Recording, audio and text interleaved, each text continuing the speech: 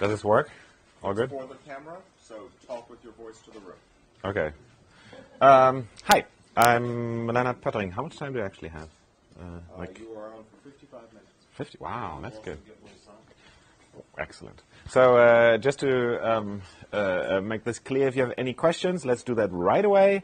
Let's not wait until the end so that we can get a conversation happening here. I'm much more interested in leading the discussion into the direction that you wanted, and much less into me actually covering all my slides, because I know that I have too many slides anyway, and it's really about the discussion, not about the slides. Anyway, so yeah, today I'm talking about reinventing home directories. By the way, if any one of you has seen my talk about this very topic at All Systems Go or at DEF CONF, it's going to be the same thing. There's a huge queue there. If you have seen it already, it would be good to just leave and let me do it. You're not going to learn much new stuff. Anyway, but apparently no one has seen it before. Okay. So yeah, what I'm going to talk about is $home, right, as you know it, or tilde, as you can even call it more briefly. What is actually $home? $home is obviously a directory, as you know, right? But it's more than that. Like you always, for something to be a home directory, you also need a matching entry in etc passwd, actually in etc shadow, and these kind of things. So it's currently, two things. Like it's a user account in etc passwd, and it's actually a home directory in /home. There are many problems that I have always seen with this idea. First of all, it needs a writable etc, right? And where writable etc, by that I mean that if you create a user, etc needs to be writable. I personally think we should go towards systems where etc is generally not writable, except if actually reconfiguration takes place. And I would claim that creating users and things like that, changing users, is not a configuration change, but it's more like a payload change, right? It's what you do with the system itself, like what you do on the top of the system. It's not reconfiguration how the system itself behaves. So yeah, I think that's kind of weird mix right now in etc between the actual state, which is if a user exists or not to me, and the configuration of the system, which is everything else that tends to be in etc. So another problem I always saw is that we always have to, on UNIX, propagate the UID assignments between systems. If you have an NFS LDAP setup, it's like madness to deal with that, right? Like because the UID range is relatively small, and hence we need to be very, very careful if the system can show up in some environment that the UID is matched, because that's how we do access control and everything's messy. In the world of with LDAP and with NIST before it and all these things, it's a major pain, and with NFS to keep these UID things in sync. I personally think, for most cases, how people use computers these days, right? Like, for example, how I use my laptop, this is kind of weird, right? Like, because we do all this infrastructure for propagating, but I think we shouldn't, right? Like, I think it would be way better if the UID would actually be an artifact of the local system. That only makes sense by binding some user record to the local system when we actually come up with the UID.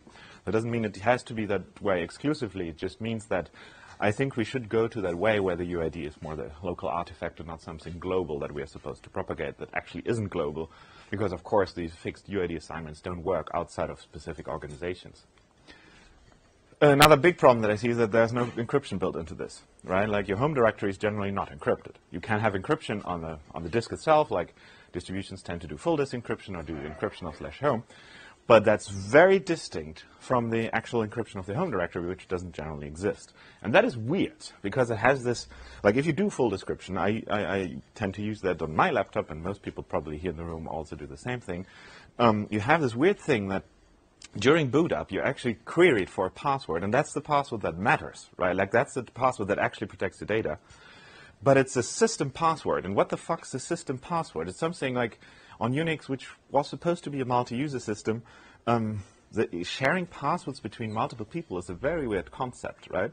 So, and then after you typed in that password where that actually mattered, you got to use the authentication to GDM or your Getty or whatever you want to log into, where we ask for a username and a password. And this password doesn't matter much, right? Like at that point, the data is all unlocked, right? Like it's just about access control at that point anymore, not about actually protecting the data. And this is really weird, right? Like first, the important one that is like on a multi-user system makes not much philosophical, like conceptual sense.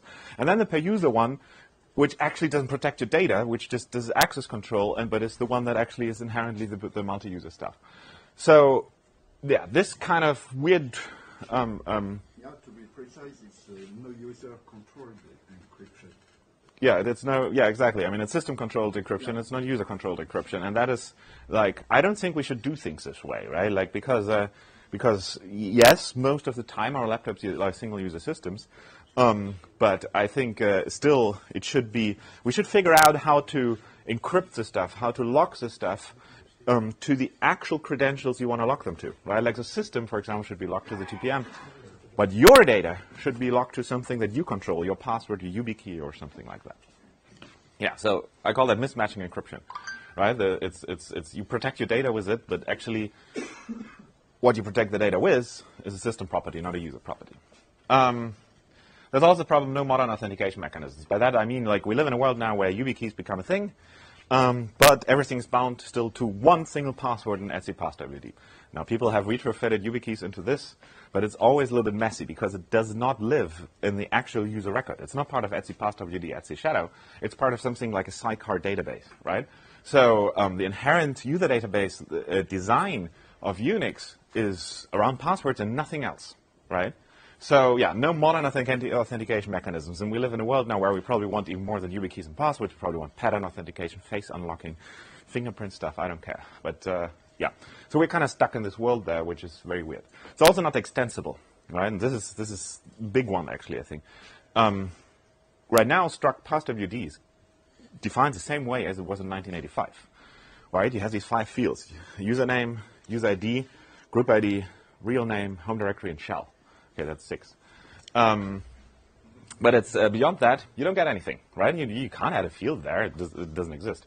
People have, of course, always wanted to extend this. And they did, right? Like Etsy Shadow is like the first attempt to extend this. So they added an encrypted password, and they added some account meta information like how long is an account valid and things like that.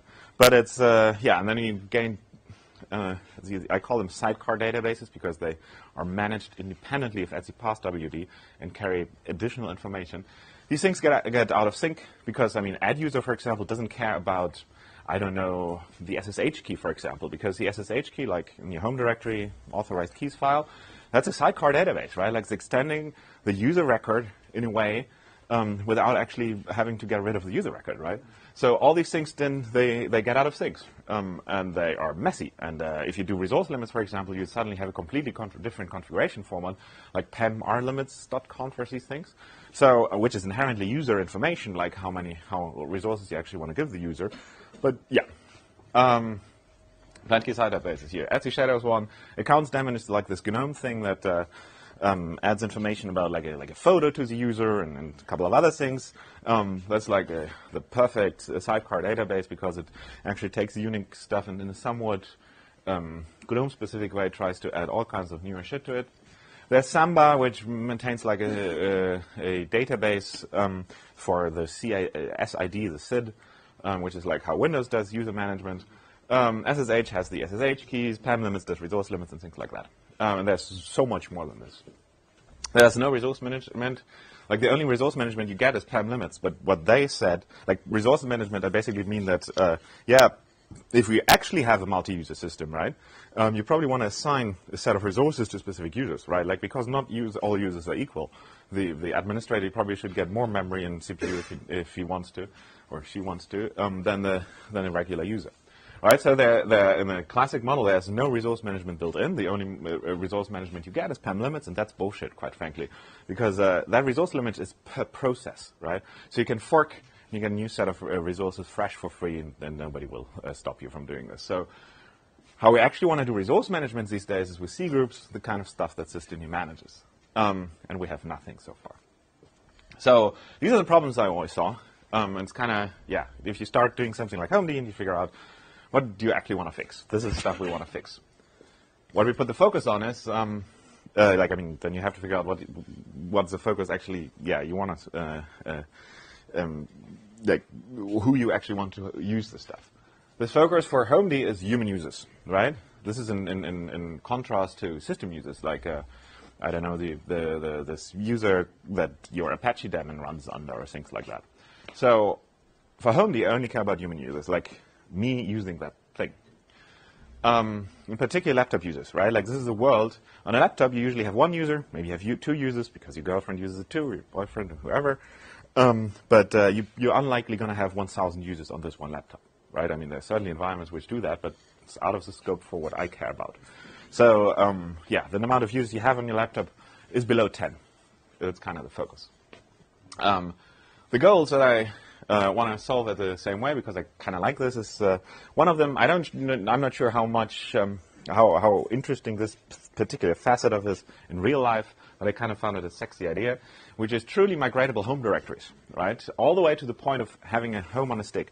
By home on a stick, I mean basically that you have a USB stick, and that this not only is where you store your home directory, but it is your home directory, meaning that you can plug it into this laptop today, log in, and it just works, and you can take it out and put it in another laptop tomorrow, log in there, and it all just works, right? So for me, migratable home directories means you have the actual data, but you also have the accounts information for that home record, all in one unified place, so that you can just take it from this system into another system, right? So again, this USB stick thing, nice thing, and I'm pretty sure some security paranoid people will love this, because it basically means you never leave actual payload data on the system while you're logged out, because you just have it in your pocket and take it to the other device, and only then you log in there. But in general, like, I'm pretty sure, like, I personally wouldn't use this. Like, I want to store my data on my laptop because everything else is just, I don't know. I'm a lazy person. But it still is kind of useful that if I get a new laptop, I can just take this one file, which is my home directory, and put it somewhere else, and it's all in there. I don't have to reallocate the same UID and assign etc passwd in there, and don't have to populate all this other sidecar databases, so it all matches again with my old laptop. So a very stupid security question. Because we are bringing our home directory to some random machine, then how do we protect that home directory we connected to some malicious machine that someone has root account and can just copy the content of our home directory? Even though it was encrypted, but at the time when we logged in, it was decrypted. So I'm not sure if I understood the question, but I'm supposed to repeat it. So the question was regarding how is this protected, that if you copy it to some rogue machine that... So you take a pen drive from one laptop to another one, which is untrusted, okay, and has some malicious software. So as soon as you log in and unlock the pen drive, decrypt it. So the question is, like, if you actually have your home directory on a pen drive and you move it from one machine to the other and you don't trust the other one, how does your data get prepared? It doesn't, right? The answer to this is, I mean, don't do that to untrusted systems. I mean, what do you think? Like, I mean, the point is really, like, of course, you have to establish some level of trust between your home directory and the user, right? And we do this to some point. Like, for example, all the, like, when Home manages something, it signs the user records and makes sure that you have to have a signed record that actually has a key in the key ring that is on that specific system to do the other kind of protection. But inherently, you know, the USB stick cannot, like, it's a passive storage, right? Like, it cannot enforce security policies on its own because it's not a computer. It's a storage device, right?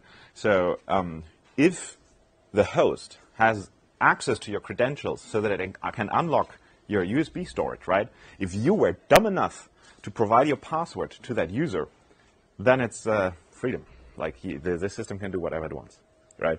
But the key of what I'm trying to design here really is that you have very clear life cycles, that you basically say, when you're logged out, you're logged out. When you're logged in, you're logged in, right? And while you're logged in, you will get, or the system will get access to the device. But when you're logged out, it should not be possible to access your device, right? So that the moment where you decide to trust that machine, right, is the moment where you type in your password, and only then the machine can access it. And then when you pull it out, it loses the ability to do this. But yes, do not plug this into untrusted machines. If you do, you're dumb. I'm sorry. So yeah. How to convince the user and make sure that they are aware that even if they have all their data on the pen drive, they cannot go just to the library and connect it to some random PC, because someone yeah, have all I mean, my data, I have all my home directory, I this talk is not about fixing the problem of untrusted computers, right? I think we should do this better, and there is like Chromebooks, for example, have a better model there, not a perfect model, but I'm like, you know, you can never have an entirely secure system because sure, we can lock things down in software, and we should, but also, I don't know, I'm not capable of detecting a keylogger on my machine, like a physical one, right? So, I don't know, yeah, if you don't trust the machine, don't use it, but what I'm trying to get to here, right, is at least that it is very clearly defined, like when data access is allowed and when it stops, right? So that, yeah, the only thing that the user has to do is like provide the password to the system, and that actually and truly unlocks access to it. So, yeah. Anyway, let's... 80% of your problems are solved with using ZFS already. So why you never looked at it? For home directories, encryption. I'm sorry. Snapshot is there. Is there. You can move to ARM, to Spark, to other architectures. So, yeah, I don't think that ZFS solves any of these problems. Like, first of all, like, again, home directories for me is something that's self-describing, right? Like, so you have the data store and you have the user record metadata. I don't think ZFS does that. ZFS is a user manager that has like a user database in it. Again, that's not what I'm saying. Anyway, let's have the discussion otherwise. I think this is like this is about user management. ZFS is not a user management daemon. It's a file system. And I'm not sure I have to have the discussion here about what the difference between a file system and a user manager is. So I'm sorry, but let's discuss it afterwards. Are you going to cover how to deal with configuration and caches residing in home and the version mismatch on one system with the other system? Yeah, I mean, there's a general problem that configuration files are not always as stable as we wish them to be, but no, that's not in focus for this stuff. I mean, it's like, yeah, if apps break like this, it's nasty, but I think, you know, it's for the apps to fix, and it's I don't think, I mean, the big thing that tends to break is usually the downgrades, not the upgrades, right? Like, because app developers have an interest that the stuff just continues to work as people update the stuff. But I think the problem becomes less of a problem as soon as we move to a model where software is always updated, because we have to move to that model for security reasons, right? And then this kind of solved as a side effect, I think. Mostly see the problem if you're going from a rolling release distro and have your stable release at work. And yeah, but you always have to handle with it's kind of, you know, this is not a problem that is new to this model, right? It's a problem that you always had to deal with NFS and these kind of things, right? But yes, you are expected to run the newest stuff in a world where we have security problems. And yeah. Anyway, let's go on with the slides for a moment. So yeah, the home directories shall be self-contained, right? Like the data shall not be distributed over the entire system. There shouldn't be an etc passw entry, etc shadow entry, and all the sidecar database. It should just be monopolized in one place. And that also means that the mere existence of the file home foobar.home synthesizes the user record, right? So you drop it in there, and that's sufficient so that get and passwd, like this Unix tool that allows you to, or Linux tool that allows you to enumerate all users, make sure that the user shows up, right? So, yeah, I mean, in a way, it's the most Unixy thing you can do. Everything's a file, right? Like, and suddenly the user becomes a file in this self-contained. I kind of mentioned this already, that I want that UID assignments become a local artifact, right? Like, so that at the moment where you log in, the UID gets assigned, and it's valid for this local system, but when you move the home directory to another system, then ideally you get the same UID, but it actually doesn't really matter. If it's taken there already, you get a different one. And we deal with this nicely. So yeah, UIDs become local artifacts. It doesn't mean they have to become that. If you actually want to have a fixed one, lock yourself out, it's all supported. But at least it should be supported, and it should be the default of behavior that people don't have to think about synchronizing UIDs across the entire organization. This is kind of core of one of the ideas, that the unification between user password and encryption key. I kind of already indicated that earlier, that we have this current weird split where you have the password for the full disk encryption, which is actually the encryption key, and then you have the user password, which is a distinct concept. I think this is wrong. Should be the same thing. If I can decrypt a home directory, this is the same thing to me as authentication. And authentication should always be the ability to decrypt the home directory, so that things actually are unified and people can actually understand this. Also, extensible user records, right? I talked so much about the sidecar database and how awful they are. Extensible user records basically mean that anyone can put anything in these user records. I don't have to care we don't have to have like a set in stone set of fields, but the Samba people can, as I said, the I don't know, Kerberos people can put their stuff in there, and whoever wants to put more stuff can do this. It should be truly extensible, and everybody can have their own fields depending on whoever they want to manage. Also, one important thing is, like, we live in a world these days where full disk encryption is used, but also in a world where people don't turn off their computers anymore. I don't. Like, I checked the uptime yesterday. It's like 50 days. I have not turned off my computer anymore. So the way how full disk encryption works so far is always that, during boot you supply the password, and then it stays in memory all the 50 days that I've been using this computer, right? Like, so if you manage to steal my laptop and manage to access my memory, which is not as hard as you might think, you'll find my decryption keys in memory and can then decrypt all my data. And that sucks, right? So what should we do? We should make sure that when you suspend the machine, this stuff is erased from memory first, right? So that if somebody steals my laptop while it's suspended, they still will not be able to access my laptop. It's really like as if you had a house and you would just put the key next to the door so that whoever wants to break in can just take the key and break in, right? So fixing this, like Lux always had a concept of suspending access and thus erasing the key so that this all works. But it was always extremely hard to implement in real life because if you do full disk encryption, the OS itself sits on the encrypted medium, right? So if you want to re-request the password from the user when the system comes back from resume, you need to ask the user for something, but it cannot be this OS itself because the OS itself sits on the encrypted medium, right? And that basically means that, if something's not paged in, you need to read from a hard disk you cannot read from because you haven't supplied the password yet, but you are the one who is supposed to ask for the password, so you deadlock and everything's shit. So we need to come to a world where we can do this safely, meaning that the infrastructure that asks for the password needs to be separate from the stuff that we actually lock down, where we flush out all the keys. Also, what is important to me is, like, it's not all passwords anymore, right? Like, in particular, I'm interested in PKCS11 devices, like YubiKey specifically, but also any kind of other device where we actually truly use them properly, right? Not for authentication, and not just for authentication, but also for the encryption part, right? So that we use them as a smart cards that they are, and actually derives the encryption keys for the Lux medium directly from the YubiKeys the correct way. So it's kind of key that I don't know. I want to be able to use YubiKeys at least, and actually not just use them for, I don't know, authenticating to Google. I actually want to use them to properly and securely protect my local system. So there are a couple of complications with this. SSH logins is one of them. Like, the problem is always, like, if we lock this down properly, so that unless you have provided your password, it's impossible to access your data, you lose SSH logins to some point, right? Because SSH, you know how it works, right? Like, it reads the authorized keys file from your home directory. So before you logged in, how is it supposed to do that if the home directory is encrypted and you only can decrypt it after you authenticated? That thing is solvable, and we solve it to some point because we're actually able to embed the authorized key stuff into the user record, which is available before you actually mount it.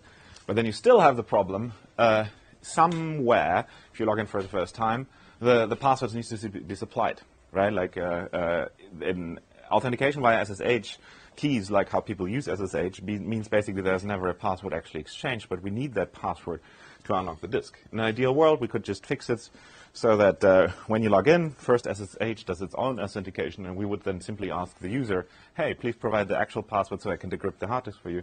Fortunately, the way SSH and PAM and these things work, we can't really do this. It's not a big problem. I know in the previous times I did this talk, people really hung themselves up on this issue. I don't think it's much of a big problem. Like, first of all, it's about laptops. It's the stuff you log with SSH out of. It's not the stuff you typically log in. If you do it for emergency purposes, and I can live with that to some point. Also, you can always do this thing where you log into some other account that doesn't have these kind of protections, and then locally provide the password to unlock it. Like, there's a command for that, and just log out and then log in really, because as soon as it's unlocked once, the SSH works as it always worked, because then the password is applied, and then the home directory is mounted, and everything's good. Just to make sure that we're on the same page, you mentioned that SSH keys are not part of the user record or anything, which means that they reside in plain text on that pen drive, right? No. No? Okay. The question was regarding what about these SSH authorized keys? If they are part of the user record, do they reside unencrypted on the pen drive? No, they don't. Like if you actually, again, don't hang yourself up on the pen drive. I made that as an example, but I don't want you to think that HomeD is about home directories and pen drives. You can do that, but let's forget about the pen drive thing. But no, we of course made sure that this doesn't happen. So the user record is actually stored 3 times per pen drive or loopback file. Once inside of the home directory, which is encrypted. Once in an encrypted form in the LUX header, which is entirely redundant. The only reason we do this is mostly because the kernel file system people made very clear that they are not interested in making sure that images, like file system images that you have that are rogue, cannot exploit the kernel when you mount them. Right? Like there is no fuzzing and these things taking place so that you can have rogue file systems and the kernel doesn't fuck up if it actually accesses them. So that basically means we always need to establish trust first, to some point at least, before we mount it. Right? And the way we do this is by decrypting first that user record that is on the USB stick, verifying that it's properly signed, that it's a user record that's actually supposed to log in, and only then we go into mounting so that the minimal level of authentication is established. But anyway, this user record is encrypted, like the first one. And then there's a third one, which is actually copied onto the host the first time you log in, right? Because we still have to pin your user ID so that every time you come back, you get the same user ID. That's important because the way Unix works, if you have a file in some writable directory somewhere, we cannot recycle the UID right now. It's something we will also want to fix with sandboxing, but it's a separate story independent of this one. But anyway, so yeah, you basically end up with 3 copies. 2 on the stick, 1 on the system. We carefully made sure that when you lose your USB stick on the street, somebody else picks it up, that the only information that is actually leaked to that user is your username. Right? Like, because we need that, because if we stick it in, then you have to still type something into your Getty prompt or something. And then provide the password. And the password is, when you provide that for the first time, is actually the thing that unlocks the user record. Because again, as talked earlier, we need to define clearly the point in time where this trust is established, where you provide the password to tell the system, it's okay now, you may have access, I trust you. Disk space assignments. So with HomeD, like the way HomeD is actually something that has 5 different backends.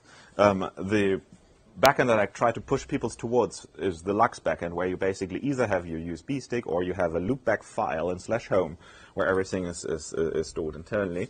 But there are actually a couple of other backends. Like there's one for FSCrypt, which is like XD4 online, like the encryption that is above the file system layer. There is also a couple of others, like plain directories, even if you don't care about encryption. But the one that I actually think that people should be using is the LUX one, because it has the strongest security properties and allows you to do these things like erasing the keys from memory when you suspend and more things. But it comes at an interesting behavior, which is disk space assignment. If we have a loopback file for every user in /home, then it basically means, the disk, like how you size that loopback file basically means how much data that user can store, right? Traditionally on Unix, we always said that, on my laptop, if I have 5 users, all of them can fill up /home as they want. They all fight for the viable disk space, and the one who is lucky, and the one who isn't lucky is not lucky, right? With disk space assignment with loopback files, you of course have to size the stuff a priori. We can resize online all the time. That's great. That's exposed in HomeD. But you still have to, you basically get committed disk space assignments. And if you think about it in a simple way, they cannot overlap, right? So that basically you lose the overcommit functionality that how user management traditionally worked, where you basically would say, even if you use quota, you could say, I have a 1 gigabyte disk, but I give everybody 2 gigabytes of it, which made no sense, but you could do this and was kind of how we did this thing. Right? So I don't think that's much of a problem because we have these nice behaviors in HomeD where you can do stuff like, sparse files and discard. Like on Unix, we have this concept of sparse files where basically if you have a large file and it has zeros in it, you don't actually have to allocate space for these zeros, but you can just let the file system deal with it and tell it that this is empty space. You're not supposed to store it. Just when I read it, give me empty space, like zeros back. So, we can use it all across the stack, like that the loopback device does that and the file system device does that. And in HomeD, we have this automatism that when you log in, we actually allocate stuff for you so that actually this white space is removed. That basically means that while you're logged in, you get these guarantees that the 1 gigabyte you got assigned is actually what you get assigned. But when you log out, we tell basically the kernel to remove all the holes again, return it basically to the underlying file system, so that somebody else who then logs in can use them. The effect of this is, we give you guarantees that when you log in and you are assigned 1 gigabyte, you get the 1 gigabyte, and nobody can take that away from you. If you're logged out, everything is shrunk to the actual space that you need. And other people can use that space. So yes, disk-based assignment becomes a little bit more complex, but it's actually, I think, very nicely manageable, as long as you don't assume that you want multiple users to use your laptop at the same time. I'm not sure how that even would work, because I only have one screen, one keyboard, but sure. So yeah, there's also the problem of UID assignments. And it sucks a bit, because as I mentioned, I want that the UIDs become artifact of the local system. And if they become artifact of the local system, we have to pick a UID at the first login and assign it to that user that is not used on that specific system yet. But that sucks, because then all the files in the home directory will be owned by wherever this stuff was mounted earlier, where it got a possibly different UID. What do we deal with this? Ideally, we would just tell the kernel, mount this stuff and make all files owned by this UID. Unfortunately, the kernel currently doesn't have that. Hopefully, eventually it does. So what do? We do recursive chown, meaning that when you log in and the UID doesn't matter, we just actually go to the file system and chown all files. Sucks. Doesn't suck as much as you might think, because actually choning recursively on modern file system is ridiculously fast. They're optimized for this kind of thing. That Dentry lookups are cheap, and so it's not as slow as you might think. At least on my home directory with, I don't know, 500 gigabytes or something, or more. It takes 2 seconds if the UID actually changes. Yeah, this comes up all the time. We can use user namespace for that, but actually I don't think we want to. User namespace basically means that you have to have a sandbox around the user, because he has to live in that, or she has to live in that namespace. But that sucks, because as soon as you do sandboxing, you basically lose privileges on the system. You live in your own little world. People have done this before, particularly for file system namespace, and I'm pretty sure we should go that way eventually. But it also means that, weird things happen, because if you do these kind of mount namespaces, then you see the system in a completely different way than you would traditionally do. With Home D, I didn't want to go to that step yet, right? I think we should have sandboxing, but also this is inherently supposed to be something that I want to use on my laptop, right? And if my user can't see the system anymore the way it is, then I'm going to have a very hard time with debugging that stuff. But you're absolutely right. Eventually, we should have sandboxing, and I don't know, if I built a laptop like this and give that to my mother, she has no need to see all the processes owned by the correct users. So for her, we definitely want the sandboxing to just work. Lux locking, I already talked about this, about the stuff that, as mentioned, HomeD does this thing where when you suspend the system, all the crypto keys that are actually used for Lux stuff is removed from memory. But then we have the problem that when the system comes back again, we have to provide the passwords again so that you can actually use your home directory. The way we address this right now is we don't.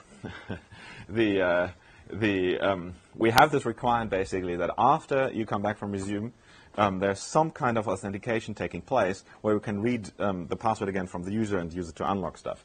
The way I think how this should work in the end is that if you, for example, if you use GNOME, that right now you get, when the system resumes again, you get this lock screen where you're supposed to re-authenticate, but this password always stays within GNOME.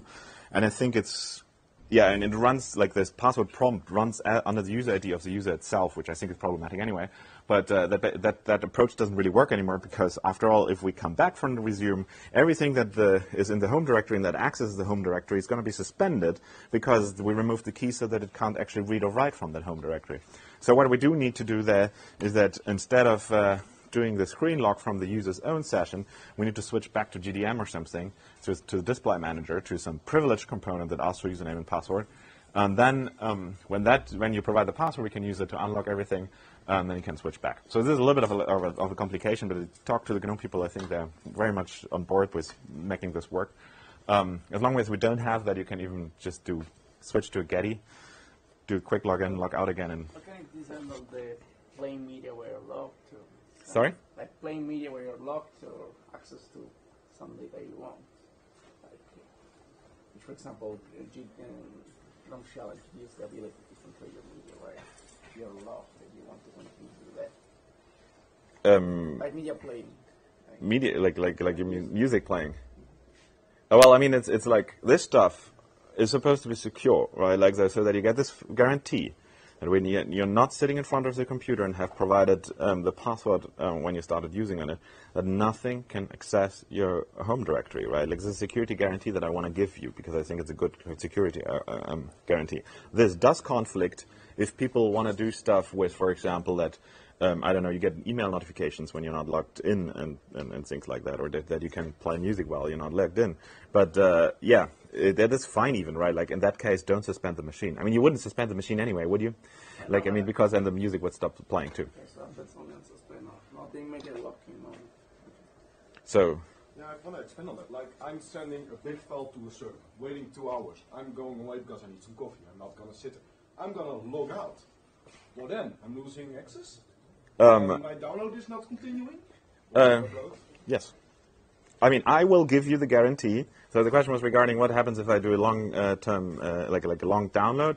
And you traditionally, this person here solved it like logging actually out and making sure that the download continues in the background. What does happen if this is used? Yeah, I'll give you the guarantee when you're not in front of the computer, your data is not accessed by the system, right?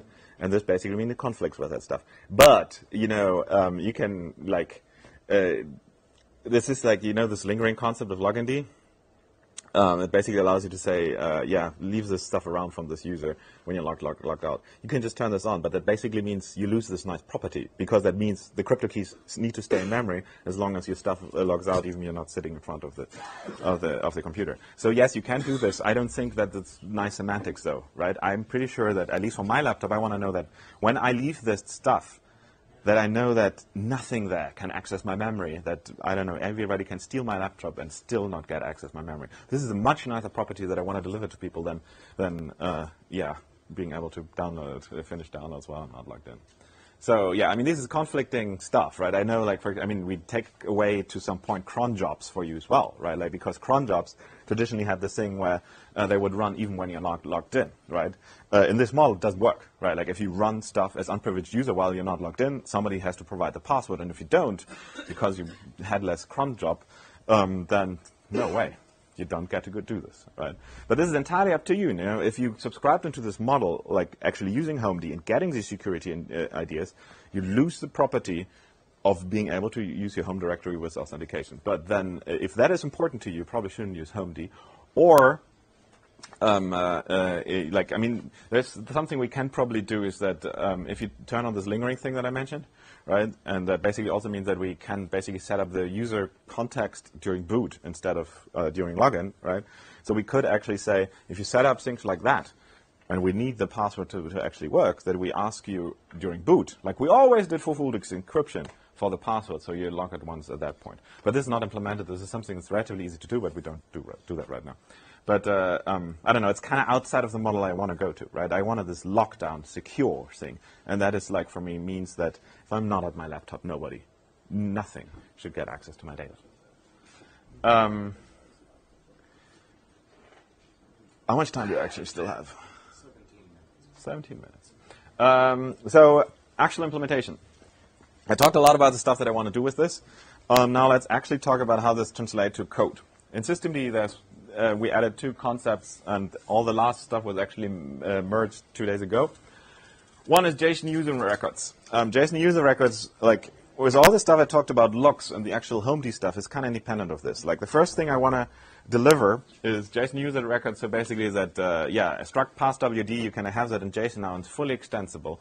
And you can denote lots and lots of different properties. And systemd, if you provide these JSON user records, will actually do resource management for you, a couple of security things for you, a couple of like actually other runtime parameters for you. But we can agree on some form of more modern way of talking about users. These JSON user records are not bound to HomeD. Like, HomeD is one component that then makes use of this, but actually anyone can supply them. Like, anyone who's privileged on your system can provide additional JSON user records. And we just had this conference, this DevConf conference in Czech Republic, like, where I talked to all the Red Hat people who do LDAP and these things, and we're mostly on the same page that, yeah, they're gonna supply from SSSD and this LDAP stuff user records in the same format, so that for the first time they can, from the LDAP database, actually do proper user management, security management, that all the way proper guides done to the system, and systemd enforces it. So yeah, this is concept A. As mentioned, independent of Home D. You don't have to buy into Home D to be able to make use of this. It's a superset of NSS records, so it's struct pass WD and struct group, and actually all the shadow ones, and extensible. There's a varlink interface. Varlink is some IPC system to query this, and it's extremely dumb and simple. And the idea basically is that anyone, like any component that wants to provide a local user, can just implement that varlink interface once, and then clients can just ask them all at the same time, and I'll query those users. It's convertible forth and back to an NSS, lossy of course, because NSS records, like by NSS records I mean like struct pass WD and struct group, because they of course don't have all the metadata. But systemd will do all the conversion for you, so it's up to you. If you just want to supply the classic NSS stuff, like most components currently do, then we'll generate JSON stuff on the fly. But the other way, we'll also do it. Like if you only supply the JSON stuff, then we'll generate NSS stuff for you if you want that. How does it actually look like? Here's an example. It's kind of complicated. Some things are pretty obvious, like username. Like this user is called Groby, and I don't know, nice level means that when the user logs in, he gets a nice level of 5. This member of is about groups, that this user is supposed to be a member of the group wheel. Last change USEC, I guess I don't have to explain what that probably means. There's a concept of certain subsections like binding, which is like the binding one is actually the one that maps a user record onto the local system. Right, like because a user record is something that I think should be independent of the local system, but some of its fields inherently, like for example the user ID, like this one here, actually inherently have to have a local concept if we want to do this thing where we say that UIDs should be a local artifact. So binding is supposed to manage this. Binding is basically, this is the machine ID of the specific system, and then you store a couple of metadata that is specific on that system to it. I don't want to go into too much detail about this. There's specification up if you want to know all this. Just to see that, like, privilege is basically where the hash password is. It's like Etsy Shadow. We put that in a separate section so that we can hide it from clients if they shall not have access. There's signature, which is like the cryptographic signature that I mentioned, how you can make sure that, on a specific system only, for example, users signed by the Red Hat key can log in and other systems not. Do the usernames have to be unique on systems? Very good question. So the question was regarding if usernames have to be unique on specific systems. Yes, they do, because UNIX works that way. But that basically, like, so I added a concept called a realm there. It's a little bit more like a Kerberos realm, but it's also like domain. I didn't want to define that any further. But the idea basically is that I can have user Lennart at redhat.com and can distinguish it from a user Lennart at, I don't know, Berlin.de or something like this, because they have a different suffix. But once you log in on that specific system, only one user Lennart can exist. Right? So it's a bit nasty that this is how UNIX works, and we can't really fix that. But I think it's probably in real life not that bad, because on my laptop I'm probably not going to have multiple Lennarts that are actually different. So that was the first thing, user records in JSON. Second thing is concept B. That's actually the home D part about it. So we have encrypted LUKS home directories and loopback files, the stuff that I was talking about so long. I mentioned that we have one file per user, like /home foobar.home is a loopback file, a gigabyte in size. Inside of that, you have a log stuff. You can actually mount that thing just with regular tools like you always did, because it's just that, right? Like, it's not the reinvention of stuff. It's just using stuff we already have and augmenting it slightly a bit so that it's useful for user records. If you mount it, you find the JSON record, like the actual user record inside of identity there. But yeah, it's managed by a new service called systemd Home. You can accept this and use it, or you don't have to. It's like entirely one provider of that user DB stuff, but it's just one provider. If you don't want to use it, don't use it, right? Like, there can be others. Like, for example, if you're really, really bought into the LDAP concept, that you have everything centralized and machines kind of part of an organization, if you so will, then you can soon, hopefully, use the user DB stuff, but not use HomeD. Like, HomeD is really about the use case where you have relatively migratable, independent little laptops. I have a user directory here, and I can migrate it to another one, and it all just works. Yeah, concept A, user DB records, is independent of concept B in one way, right? Like, you can use A without B, but B implies A. Yeah, integration with OS, a couple of other components, but I don't want to go into much detail here unless you have no further questions, because I think we have only 10 minutes left or something. So let's focus on questions. No, so we just want to make sure, so does usage of HomeD discourages or even does not allow to lock screen without logging out, so that you lock the screen and you keep your processes running? Sorry, what do you mean? I don't get it. So as I understand, HomeD discourages or even prohibits to just lock the screen, but do not log out. So No, it doesn't. Huh? No. Can you repeat the question? So the question was regarding if, as he understood it, HomeD prohibits locking the screen without actually logging out. But that's not true, no. Okay, so I just... Screen locking is screen locking. But screen locking means, to me, that the keys are left over there. Like you can, if you want to, turn this into something where you say basically screen lock also means we flush out the keys. That basically means, yes, everything stops running. But we are not there yet. This is something we can think about, but I'm not sure if we want this, but if we do this, then it should be an option. But no, this does not imply this. This is something to think about that we might do later, but no implication there. So you said that the idea is that we can migrate your home directory from home machine. What is the frequency you plan to do that? Is that a rare option? It just works? I personally work every day with 2 computers, and I would like to carry a pen drive. Is that something that is just done in a minute that I can somehow do that? And if there are several versions of that thing, when you need backups, how do you do the versioning, and what happens if I start to use an older version and then I go to the newer one? Okay, so the question was regarding synchronization, right? Like if you have multiple users, and I know you have the same user on multiple machines, like how do we solve this? We don't. Right, so this is not a synchronization tool, right? Like, I think having a synchronization tool would be extremely interesting, but it's, and I think this can actually be really nice because, like, I mean, as soon as you have your home directory in one unified file, you can do stuff like actually distributing it to other systems in encrypted fashion without actually the distributing thing actually knowing what it actually distributes there. You can do backups even, like, because you can do reflink, like, because it's one file, you just do a CP with a reflink, you pay for nothing, you have a backup of that day and things like that. So I think the synchronization problem is a very interesting one, and we should look into this eventually. But this one is not going to solve this, and in particular, it's not going to deal with deltas for you, right? Like with diffs between what you did on this laptop and what you did on this laptop, because that is inherently something that needs to live above.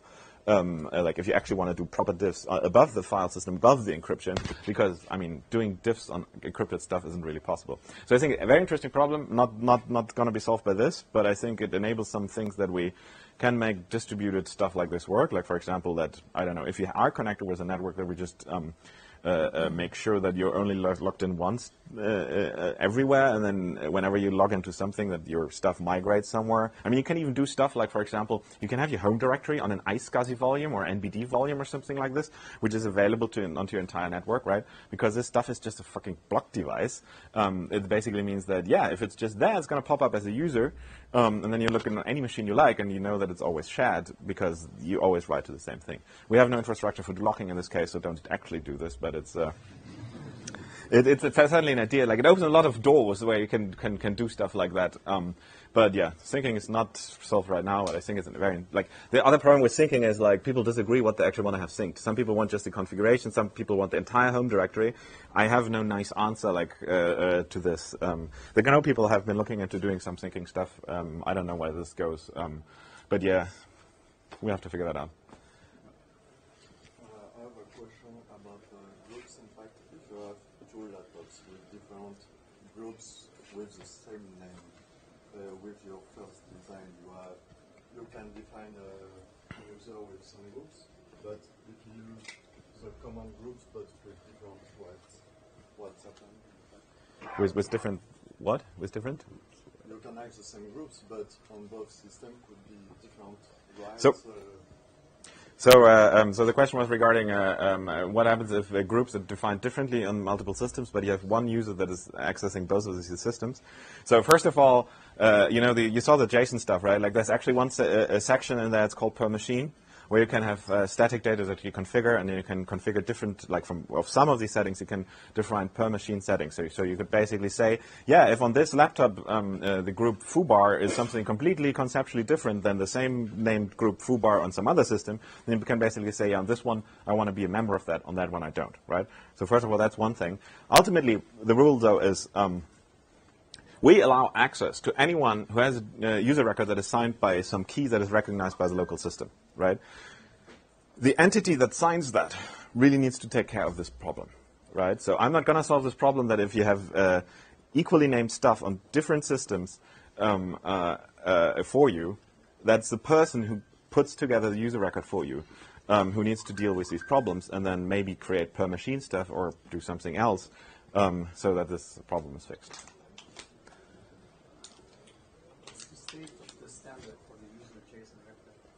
Well, I mean, I'm not a standards organization. So what's the state of the standard for the JSON user records? I'm not a standards organization. I mean, I kind of am, but also I'm not.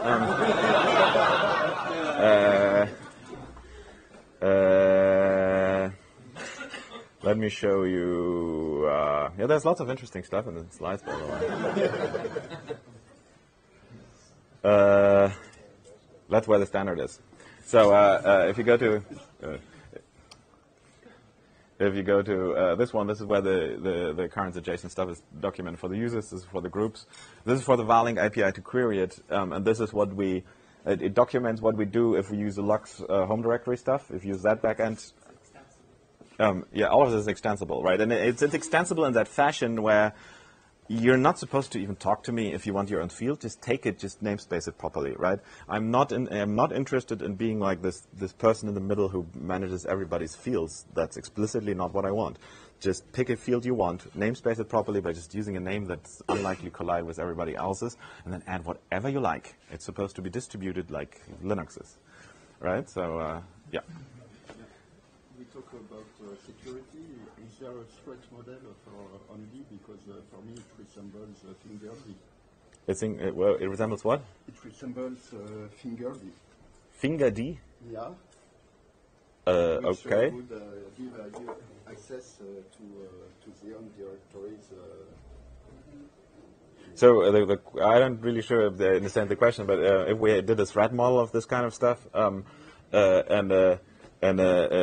because it resembles FingerD, I don't understand why this would resemble. FingerD would give access to other people to $home.project to show which projects you have, and it was flowed with that design. I mean, I know what Finger is, but I don't see the relation to this. You know, Finger is not about user records, and it's not about, like, I mean, again, like, this stuff is, like, if we put it in the home directory, that stuff is encrypted, right? Like, we don't leak information. Unless you're logged in, nobody gets access to this. And this stuff is, so it's actually only accessible to people who have access to the system. They can query the user database because that's how Unix always worked, right? But at that point, you also already have to have access to the local system. So I don't know, if you want to implement something like FingerD on top of this, you can use this stuff, but I don't see the relationship to FingerD at all, I must say. Because it gives you access to your own directory, just like on DDoS? I don't see that, I'm sorry. So how do I share a file between two users? So the question was regarding how do I share files between two users. Well, you know, after both of them logged in, the users are not very distinct from traditional users, right? Like, they'll both have a UID that's going to be sticky until the system goes eventually. When they log out and log in once again, you just change the owner of each No, and every file. no, so no. I do that when you do it on a different machine where the UID is actually different, right? Okay. So the question regarding, like, if you log out and log in again, what happens to the UID? Do we actually change it so that sharing files is difficult? So, like, first of all, you know, if you want to give other users access to your home directory, right, knock yourself out. But also, it's maybe not the best way to share files, right? So ultimately, like, on a specific system, after you logged in once, we copy the user record onto the system so that it stays pinned, and the UID assignment stays pinned. So that basically means that after you logged in once on a specific system, UID is stable, guaranteed to be stable forever, right? We can only remove that limitation if we do the sandboxing stuff that we talked about earlier here, right? Because we need to make sure that you don't get to write anywhere else. But that basically means, yeah, if you want to use ACLs or Chmod or Tone or whatever else to give other people access to your files, same way as it always worked. Except if you then take that home directory and move it to a different machine, because if you do that, then you get the choning done, but that also means that we'll strip all the ACLs for you. Because, I mean, we have to, because all the user ID assignments and things like that don't make sense anymore. If you then move it back to your system, you'll get back the user ID that you had before, but you'll not get the ACLs back because we had to strip them all. So, but my answer is if you subscribe to that traditional model, knock yourself out, but then you don't get the truly migratable stuff. It's one or the other, up to you. So are we going to have any, let's say, a default folder separate for sharing files between users that reside on the machine and they're not encrypted or anything like that? So the question, I mean, my time's over, but let's do this one last thing. The question is like, will we have a shared folder where you can actually share stuff between users? I mean, you can do this. Homely doesn't do this for you. I don't think. Like, you know, I'm pretty sure that in most cases, when you want to share something with other people, you probably do it via, I don't know, Telegram or email or something like this, because inherently it means probably most of the people you want to share stuff with are not going to use the same system. Like, at least when I have shared a file with somebody else in the last 2 years, 20 years, they didn't have access to my local system, right? So I think the focus for sharing stuff should always be on doing it distributed, right? Meaning do it on the network and not on the local stuff. But again, write that infrastructure if you want this. It's totally doable. It's totally doable already. Yeah. I think that's it. I don't have any further time. Thank you very much for your interest, for the questions. And,